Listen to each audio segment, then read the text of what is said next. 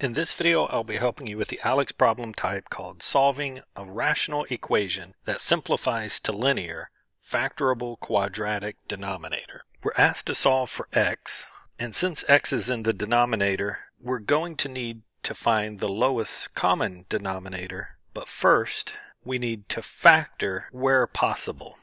And in this example, the x squared minus 2x minus 15 is factorable. So that's going to be our first step. Rewriting the rest of the equation, since we are factoring and the leading coefficient here is 1 for the x squared minus 2x minus 15, I know that it would have to factor into an x and an x, and I would look for numbers that multiply to be 15 but then add to minus 2, so 5 and 3 multiply to 15, and since they need to add to a minus 2, then this would be a minus and this would be a plus. And now that we have all of our denominators factored, I can identify the lowest common denominator, which would have to have an x minus 5, just as the first term does.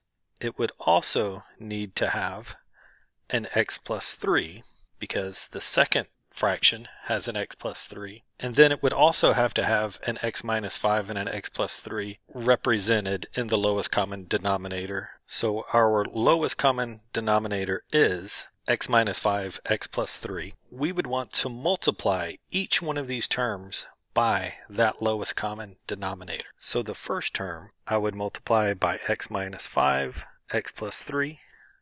The second term by x minus 5, x plus 3, and the last term I would multiply by the x minus 5, x plus 3.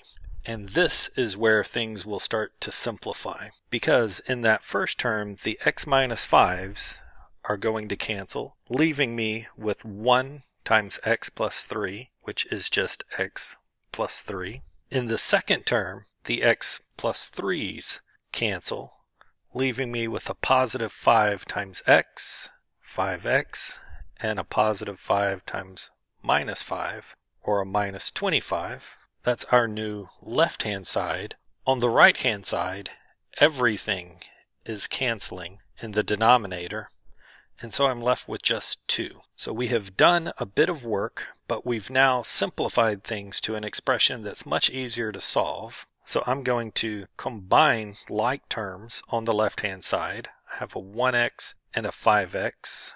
Those will combine to be a 6x. And then I have a 3 and a minus 25. Those will combine to be a minus 22 equals that 2 on the right-hand side. So one step closer to being solved.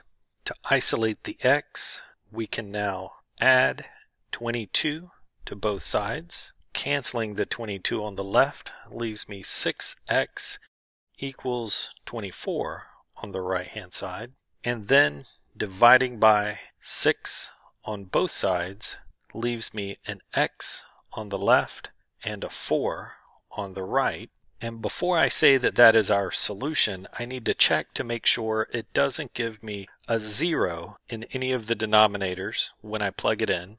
So just doing a quick check, when I plug in x equals 4 to x minus 5, that does not give me 0. When I plug in x equals 4 to x plus 3, that does not give me 0. And since the denominator on the right-hand side is x minus 4 times x plus 3, since neither of those are 0, then that denominator is also not 0. So we have eliminated the no solution possibility. Our solution is x equals 4.